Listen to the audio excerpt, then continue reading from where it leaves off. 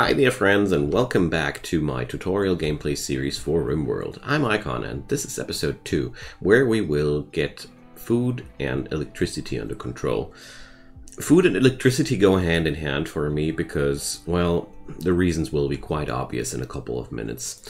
Last episode we created ourselves a storage zone where all the stuff is now lying, which we own. We created a couple of bedrooms for people as well, which are pretty bare bones. We only got those beds in there, and that's that. As you can see here, these items have all different qualities depending on the construction level of the constructor. So having a high level in construction will yield better items. This is true for pretty much everything you do in this game. That's why I wanted to mention it at least once. So we got 47 packaged survival meals. Those won't last forever. We will now need to acquire new food.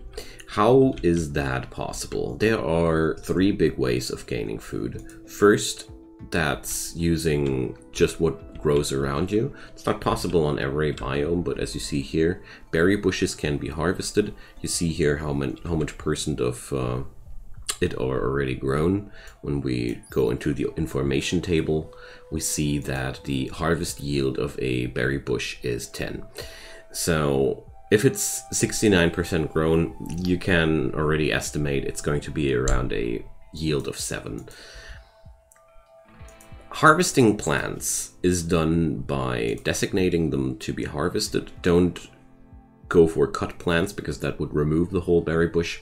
Wouldn't be too cool. So here we go, we assigned that to be harvested, and now we check out our best plants person, and now we right click that and prioritize this. So we now gathered our first 5 berries. So why is it only 5 and not 7?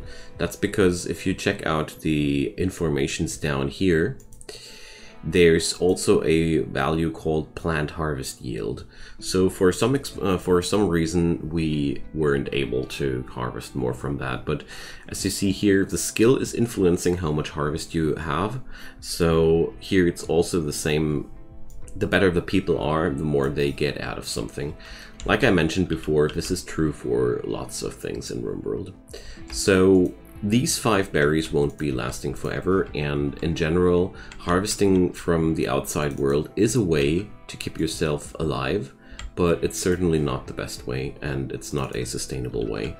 So we can here double click these bushes to select more of them. You see here all the bushes in the screen got now selected, but even with that we don't get too much into our stockpiles. Harvesting wild growing stuff is nevertheless a pretty solid choice if you are just starting out and you need some food. Okay, but what are the other methods? We can go into the architecture menu and into the zoning menu, and there we find the growing zones. This is where we can do our own agriculture. If you want to know where to put down a growing zone, check out the fertility overlay down here in the bottom right corner. It's that icon with the sproutling thing. And if we turn that on, the map changes to depict the fertility levels of the map. So orange is low fertility, this is only 70%. Slight green is 100% normal fertility, and that rich dark green is rich soil with a higher fertility, which is actually the best stuff you can plant plants on. So we're going to use the fertile ground we have here, and you can either drag and drop the zone while this mask is on, or you turn off the mask and just drag and drop a few zones. So I'm going to drag and drop, let's say, 3 zones for now. As you can see here, they're barely visible, but you can actually see them. Like here, these zones have a slight tint of color beneath them. Best idea is you just memorize where they are and don't you worry too much. As soon as they are planted, they are pretty obvious. Okay, so now we get to decide what kind of plant we will sow out here. So the standard setting is the potato plant. How to select which plant? Potatoes, if we check them out, have a fertility requirement of 70%, which means they grow on 70% soil, and they have a sensitivity of 40%. This means these plants don't really react too much to the soil they are growing in. If we compare that now, for example, to the rice plant, which has a fertility sensitivity of 100% and the same requirement, the change is quite simply, the difference is quite simply explained. Rice will benefit way more from a fertile ground than potatoes because of the higher sensitivity. But what does that change? It's pretty simple. It will reduce the growth time. So rice has a growth time of 3 days, which is basically the fastest growing crop in the game. The potato is a middle field plant which basically grows everywhere. It's really its big advantage. It needs double as long as the rice, but it's pretty cool too. The rice plant has a pretty low yield though. If you look at this harvest yield, it's 6. And the potato plant features a harvest yield of 11. So as you can figure, you have 3 days versus 5.8 days. The yield is overall the same. In the long run, the rice plant will only make more work. So the third thing we can pick is the corn plant, which is taking a whopping amount of 11.3 days. So basically quadruple the amount of rice, but also yielding a lot more harvest and featuring a high fertility sensitivity. So this is your long-term crop. If you want something which grows for a long time, go for corn plants.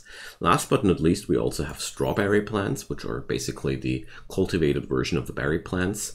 They are just in between the rice and the potatoes in terms of yield and growth time. How to select? It's quite easy. The more people you have which are capable of working on the fields, the better off you are with short growing plants like the rice plant. If you only have one plant dude, you should be probably aiming for corn because this is just the lowest cost efficiency. But this is only a rule of thumb. If you really need desperately food, take rice. If you don't need food too desperately and you don't have, you just want to put up a stockpile for the winter, corn is way to go. Potatoes, I wouldn't sow them whenever I have fertile ground because it's just a waste of all that extra fertility. So we're going to go for strawberry. Here we now have strawberry, corn, and rice in these amounts to just make sure that we have a little bit of everything. So our friend Pi now, the next thing he does is getting his hands dirty and working on that field. First he removes all the plants which are bothering, and then he'll start to sow out. So let's wait that out for a moment. Well, obviously he starts to chop all the trees first, but that's okay. As you see here, the colonists automatically remove everything on these planting fields which bothers them. So this is a new function on 1.3. So what we can do though is we can allow sowing or forbid sowing with this button. This is pretty cool when it's pretty close to winter, like it's only a couple of days left to winter and you want to avoid that. Your people will sow out plants which will just die during the winter.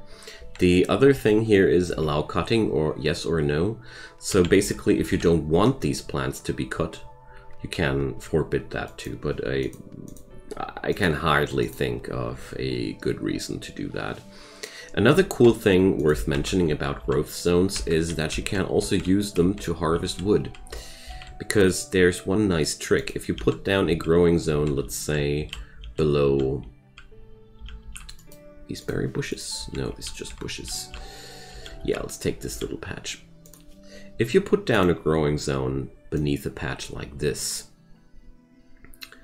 and then just disable the sowing function, your people will then go over to this place and harvest everything which is ready to be harvested in this field. As long as there's a growing zone beneath the plants, your colonists which are assigned to the jobs will automatically harvest whatever is going ripe in there. Sometimes this can be really useful when you just want to make sure that your folks are only harvesting the stuff when it's completely 100%, or if you just want to harvest something when it's done and forget about it. Pretty cool stuff. So as you see here now, we're sowing out the rice plants and now they start growing on these fields. That's one very valuable and sustainable way of gaining food, and I'd say it's very, very important and very worth doing it. So one thing which I haven't covered today, and it's a very vital part of the food topic too, is that your colonists grow unhappy if they have to eat without a table. So in the needs menu, you see what your colonists get, what your colonists think about. I will explain that in another episode more thoroughly. I just wanted to pinpoint the ate without table mood debuff. I had to eat a meal off the ground. Can't we get a table around here? So tables are really important to these people. Like I said, the meanings of all this, I will explain that in another episode, because right now we really need to focus on certain topics, you know? So we're going to put down tables now in the apartments. And you could also just put down one table at a general commune place for everybody, but we're going to make single tables for everybody. Always keep in mind that they need to have a stool to sit on, otherwise your folks can't use those. Okay, so we are now preparing our food, but this food will take quite some time until it's grown. And also, we might eat these berries raw, but our people are way happier if we don't. So what can we do?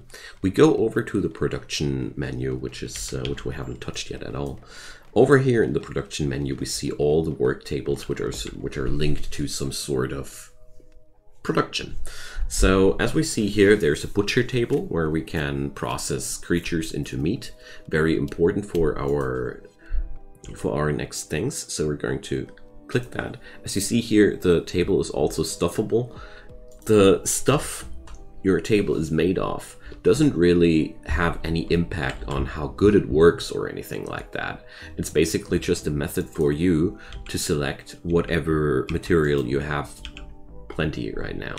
So we're placing down the butcher table outside because butchering is a dirty work, and dirt is really bad when you cook. Basically, when you want to cook something, you really should take care that the place is clean. So to make sure that we get a clean place to cook, we're going to put down a new structure here. We're going to place down a small kitchen here.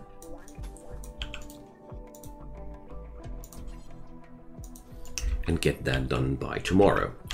So far, so good. We are running out of food in the long run right now, but we will take care of that. And tomorrow, once these buildings are all done, we're going to explore the third method of gaining food, and that's hunting.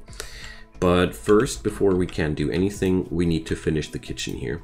Usually, when you don't have electricity, you can use a fuel stove, or if you don't want to do that, head over to the temperature section and go for a campfire. You can also cook on a campfire.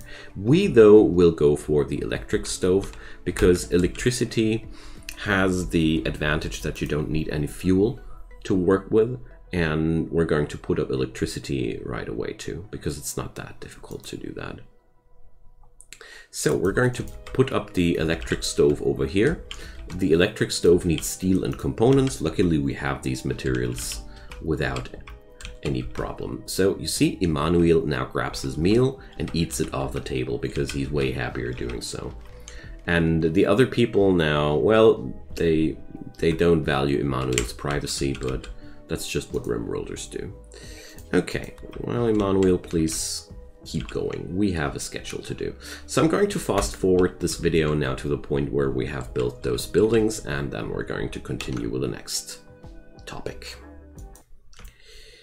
Now, all I did was just skipping a little bit of time ahead. There was nothing that we needed to configure. It was just Emmanuel building those things, and now there we are.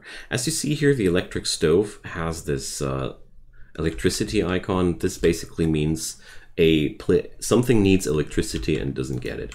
So we will put up something which produces electricity now. You find all these items in the power menu. At the beginning of the game, you can either use a wood-fired generator, which just burns wood to produce electricity, or the wind turbine, which utilizes wind and doesn't need any fuel. The difference between these two is this one is reliable and has a pretty low yield of power. This one is unreliable and has a way higher yield of power. For the starters, I would always recommend you to use a wood-fired generator to begin with, because these are way easier to control. So we're going to put down one generator here down next to this building. Generators can be outside or inside of rooms. If they are inside of rooms, they make the room warmer, and right now I don't want that, so we're going to place down the generator here. So let's tell Emmanuel to do that by right-clicking the building and selecting this from the drop-down menu. And then he's going to gather all the materials, steel and components, and then start building it. And sometimes they fail while constructing things and waste 20% of the resources. Quite nasty, but what can we do? So we have a visitor. Sir Humps is visiting us. What a nice thing. So this is our first foreigner event. This guy is just passing by. He would sell some items to us, but then he's also just gonna leave our place. Since I don't want to cover the topic of trade right now, we're going to ignore Humps and just let him do his visit here. So this thing has been built. This icon tells us that this building needs fuel. As with everything, we just right-click that building and prioritize refueling. Refueling stuff is, by the way, a basic task, so that's why I have these basic tasks on a very, very high priority in general, to make sure stuff like that happens quickly enough. So as we see here now, the generator is lit. It produces 1000 watt of energy, and the stove consumes 350 watt of energy. As you see here, since these buildings are really close to each other, they immediately got connected. So the stove has now power. We also have a butcher table. So what now? So there are two methods of hunting in this game. Hunting actively and passively. I'm going to explain both of them now. So passive hunting is quite simple. You go into the work menu, and then you see here there's the job called Hunt. When you put this onto a high priority, your people will now check if there's something to be hunted. If we go into the wildlife tab, we see everything which is living on the map right now. But since we want to train right now on something harmless, we're going to train on the rat. Here we select it, and you see here now we can either mark it for hunting or for taming. We're going to mark it for hunting, and now let's see what Pi is up to. Pi cuts some grass, and now he swapped his new job to hunting rat. Now he's using the gun that he has to hunt the rat. To make sure that somebody can hunt, it's important that they have a ranged weapon equipped, otherwise they are unable to hunt. And that's all. That's how you do automatic hunting. If you want to do manual hunting, you select the person you want to hunt with. Let's pick up Emmanuel for this regard, and you select the draft command. When people are drafted, they get that line under their name, and they can become commanded pretty much like you are used to units in real-time strategy games. So right-clicking somewhere while this dude is selected gives him a movement command, and as you can already figure, right-clicking on something, we can interact now. Oh, we can't even shoot at our friends automatically. That's good.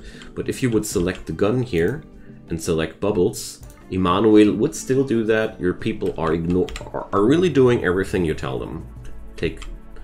Handle this with care. So we're going to get over to this boom rat and hunt it manually. So if you mouse over the weapon, you see how high the range of the weapon is. And now we just right click that thing and we see fire at boom rat. So here we go. And that's how you manually hunt.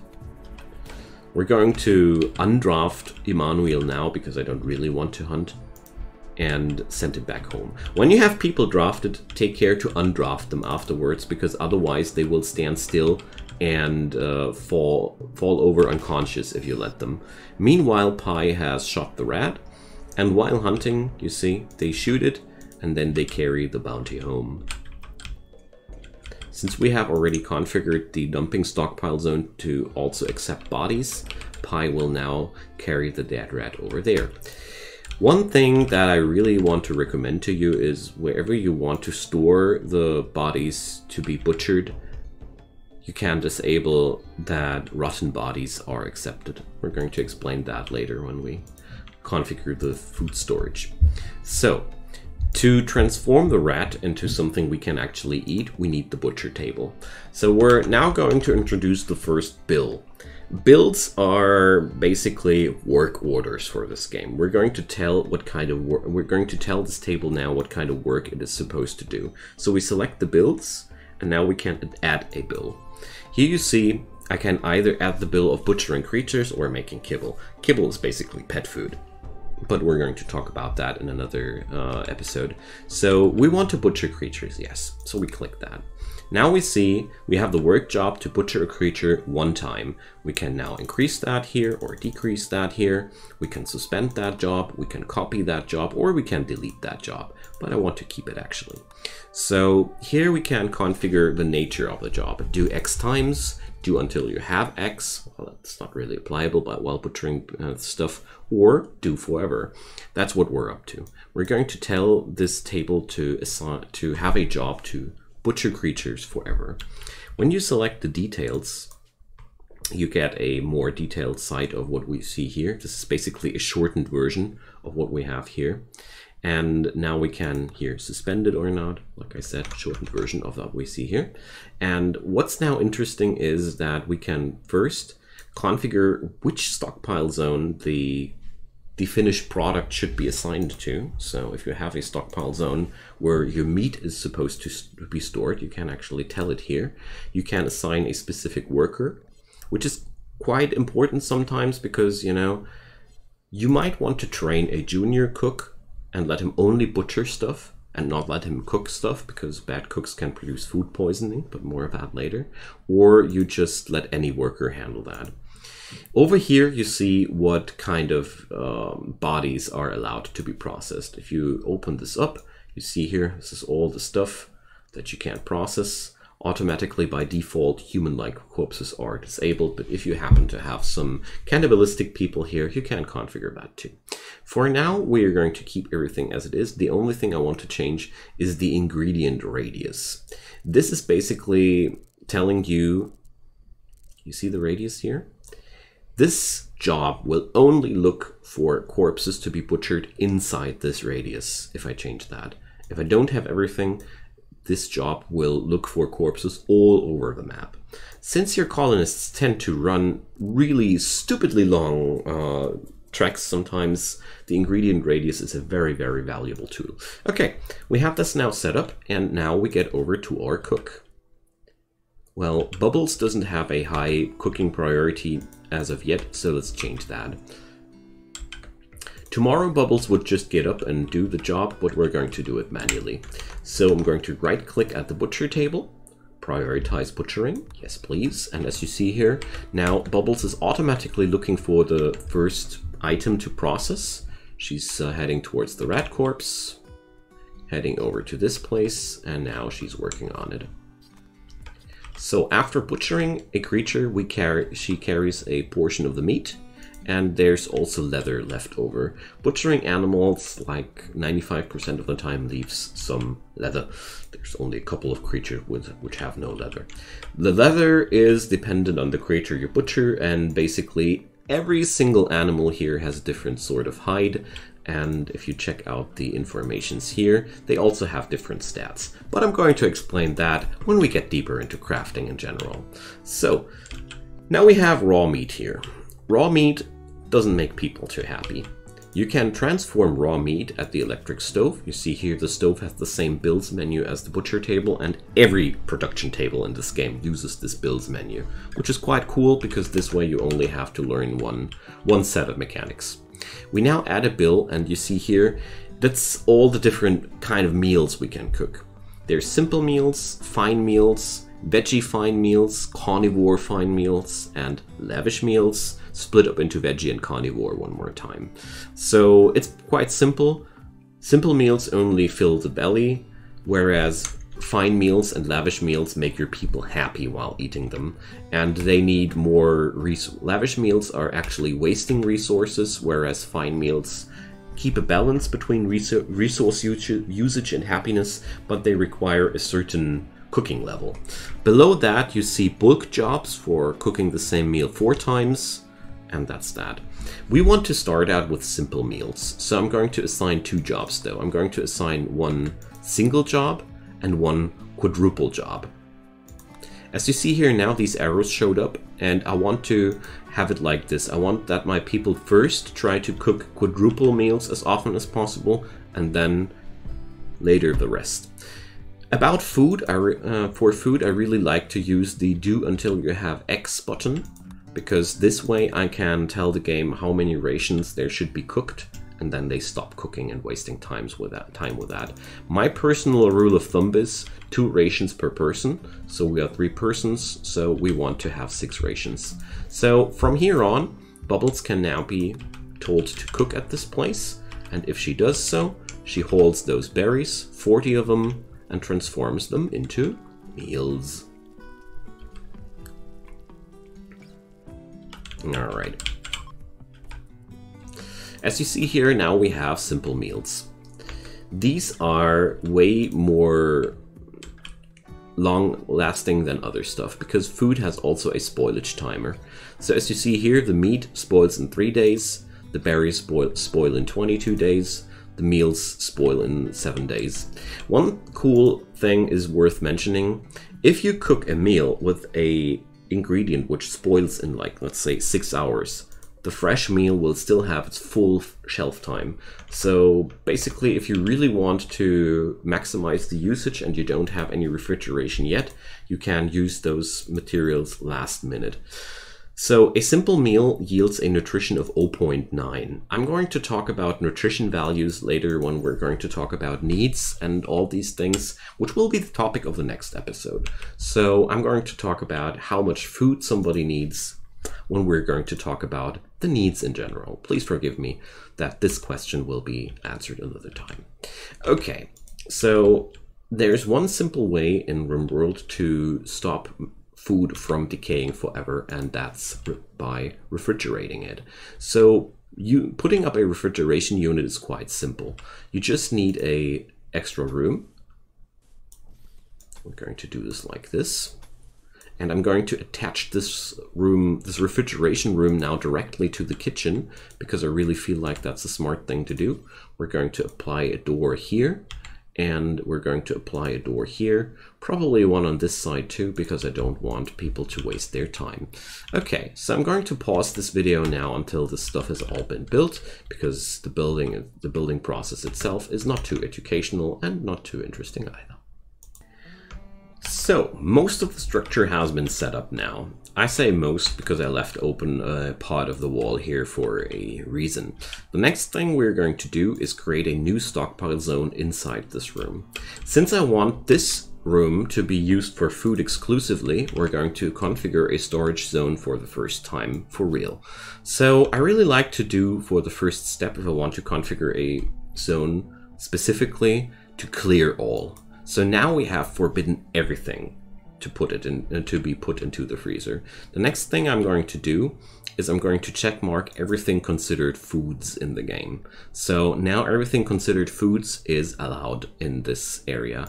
I'm also going to allow plant matter here in the raw resources tab, because I know that hops and these leaves have a shelf time too. And last but not least, you can also go into the manufactured area and activate herbal medicine here too, because this has a shelf time too. All right, but these things only on the side. Another thing which is really important for this type of room is to get into the corpses menu and allow at least animal corpses, because it's the same like as with food. A corpse decomposes eventually, and refrigerating it stops that process altogether. So what I strongly recommend though is that we turn off the allow rotten check mark here. So basically now we have a corpse dump pile here, which allows rotten and fresh ones, and one here, which only allows fresh ones. But since we now have a storage zone where food is allowed and another one where food is allowed, how would we tell the game to use this first? This is why done by using the priority system. So here we tell the game that this is the preferred zone. What this does is now whenever food needs to be placed somewhere, the game checks now first, is there a storage zone which is critical and has food enabled? No. Is there a storage zone which is important and has food enabled? No. Is there a storage zone which has preferred and has food enabled? Yes, then it goes there first. If the answer is no again, it goes into normal. So this way, with a priority system, you can tell the game where your foodstuffs are supposed to be. But this alone doesn't make a freezer, doesn't it? So to make a freezer, you need the coolers, and that's why I left open the space here. The coolers have to be rotated like this. The blue square goes inside and the red square goes outside. A cooler produces heat, and it also produces cool air, but you always should take care that the cool thing goes inside and the warm thing goes outside. Pretty important. And if you don't use any mods, these coolers replace walls, so that's why you are using the coolers as kind of like walls. So, and there's the first mad bunny here. So let's check it out. A local bunny has gone mad. I've already shown you how to hunt animals, and this is the same method. We just select Emmanuel and Pi. As you see here, I can drag and drop this rectangle over them to select them both. I press the R button to draft them. This is my personal favorite to use. And then we're going to put these guys over here. And there goes the bunny. I tell them to shoot it. Obviously, Emmanuel is not in range yet. Here we go. And that's how you fight. That's very basic how you fight. I'm going to explain combat in more detail later. So now it's close up, and Emmanuel now will use his weapon no longer for shooting, but for bashing. And we're going to melee attack with Pi here now too. There we go. So the bunny is dead. We can now allow that bunny corpse to be carried, which is quite useful because we need food. But now, Emmanuel, be so kind and prioritize working on that. Okay.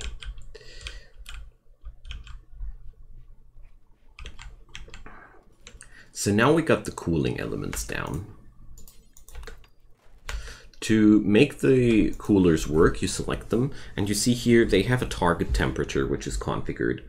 And right now the cooler needs only 20 watt, but coolers have a varying power consumption depending on how much effort they have to do to keep some place cold. So now we're going to tell Pi to cut those trees so we can roof this place properly. And as you see here, my hauling people are already starting to put the food over to this place. Now let's just see if we can prioritize the roofing. Here we go. So it's a roof here, and now we have an indoors section. So we now reduce the target temperature to -9 degrees by pressing the -10 degrees several times. You can select it however you want to, but -9 is my personal go-to temperature. And as we see here now, the indoors temperature of this room is lowering and lowering and lowering, and therefore, as you see here, the spoilage time gets higher and higher until it's frozen and it won't spoil anymore. So as a rule of thumb, always install at least 2 coolers to your freezer. The amount of coolers necessary for your walk-in freezer is depending on the outside temperature and the size of the wall, size of the room, and the amount of walling. Basically, double walls insulate better than a single wall. My personal experience was always like that. Add 2 coolers. If it goes easily into the temperature, you're good. And if it doesn't, just add coolers. Always try to have 1 more cooler than you actually need for the case that a heat wave stops by, because heat waves are recurring events in this game which just increase the temperature on the map for quite some time. And if you don't have enough coolers during a heat wave, your refrigeration breaks and your stuff can spoil again. Okay, so we have handled the basics of electricity today, which is quite simple. We just built a generator, and due to the fact that the generator was really close to our electric items, it was no problem to connect them. But if you don't happen to be that lucky, power conduits can be found in the power section. And you see here these blue lines, you can just draw power conduits just like that. They're like walls, placed down like walls, needing 1 steel and just transporting the power from one place to another. We're going to demonstrate that in later runs. I've also talked about how to set up builds and how to cook meals and how to hunt and how to plant food. As we see here, Pi has gone crazy, planting out rice, corn, and strawberries. Okay, so next episode I'm going to talk about in detail about the needs of your people. I'm going to explain all these things, and yeah. Feel free to ask away if there are any topics that you want to know, or if there's anything you feel like it's still bothering you. I will answer as good as I can. Drop your comments down below, leave a like on that video if you enjoyed it, and of course check out my channel. I do daily videos, so just subscribe and turn on those notifications and you won't miss anything in the future. Beyond that, down there in the description you'll find my Twitch channel where I do daily streams, and if you like that content, maybe you want to check out those support links. Patreon, Coffee, whatever might please you. I'd be happy if you check them out. I sure don't mind if you don't, because watching this video means so much to me. I'm already grateful for that. Have a nice day, and see you soon. Bye-bye.